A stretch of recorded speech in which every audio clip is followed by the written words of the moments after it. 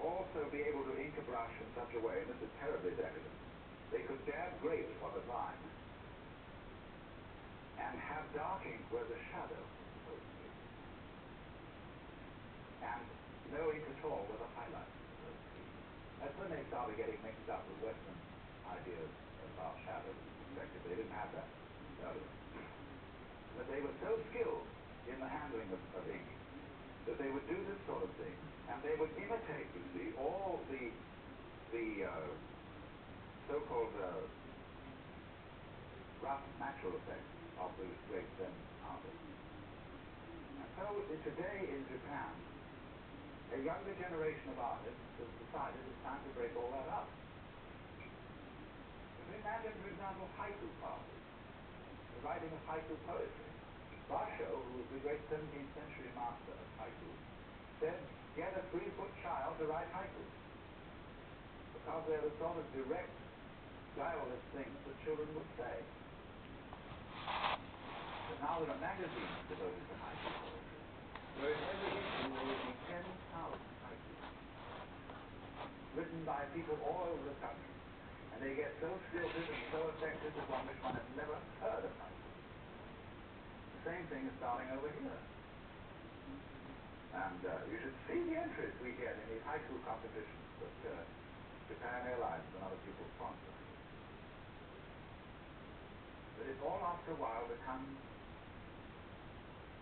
dated, stilted, and so somewhere again the new thing has to break out, which is always coming up, but there's no formula, you see, for fixing it so that you can do it again and again and again, because the moment you start doing it again and again and again, it isn't it anymore. The real thing has escaped. You remember, some time ago, there was a fashion for having wrought iron fish, just the outline of the fish. Some artist originally, put this fish together and it looked great. But then you suddenly found them in every gift shop and dime store, and they look perfectly terrible. So this is a mysterious thing. Well, not only in the arts, but in lifestyle, in everything, when you start, this is it. It's gone. Same in education. Same in music. The moment you start teaching something, what question you ask?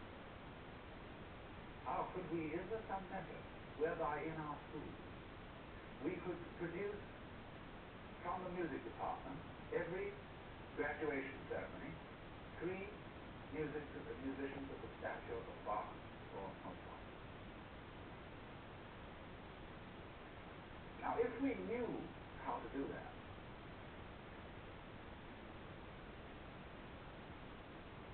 that knowledge would prevent us from being surprised by the work that we do, because we would know how it's done. And when you know how something is done, it doesn't surprise you. That's why there's a Zen poet that says, if you ask where the flowers come from, even the god of spring doesn't know. Certainly the god of spring would be supposed to know where the flowers come from. But the truth of the matter is he doesn't. And so in the same way, if you ask the Lord God, how do you create the universe? He said, I have no special method.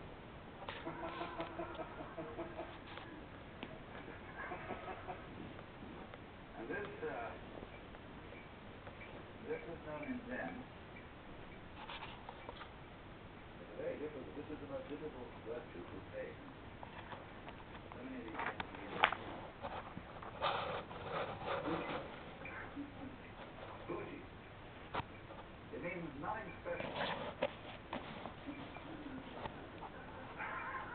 It means no business, no artificiality. In American currency, real cool.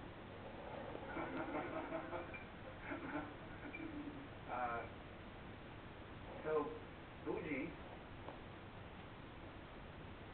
is where something doesn't stand out like a sore thumb. But it is absolutely different from being modest. bougie person may be immodest in the sense that if he knows he can do something well, he just doesn't care. He doesn't care at all for blushing violet techniques. Bougie, you see, is this mysterious quality of nothing special, no special method. Because if there is, let me repeat, if we do know the method and we know it infallibly, it ceases to be interesting. There are no surprises left. And the moment the element of surprise is gone, there is the zest of life is gone. That, you see, is why it's very difficult to teach Zen to yourself. But you can't easily surprise yourself. The essence, you see, of this kind of spontaneity is response to a surprise. So the master, you don't know what he's going to do. And he surprises you. It's like trying to cure hiccups. It's very difficult to cure yourself, because when you pat yourself on the back, you know when you're going to do it. So you're all ready for it. When somebody else comes up and slams you on the back, and that's a surprise. And what you needed was a surprise. Or it's like a joke. What makes you laugh about a joke is the element of surprise. That's why jokes aren't funny after they've been explained. So in the same way, all these Zen stories, if explained, have no effect. They're intended to produce what I would call metaphysical laughter. So this has to be a surprise. And so as to be surprised, well, there's no way of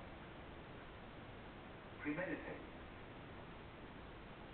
So you see, if you read, for example, there's a book out here called Zen by Eugen Herrigel, who studied archery. Many of you probably read this book. He had to learn to pull the bowstring in the manner of the Japanese archer and let it go, but not on purpose. He had to let it go without thinking first, I'll let it go, and then let go. He had to let it go, not on purpose. Now, that's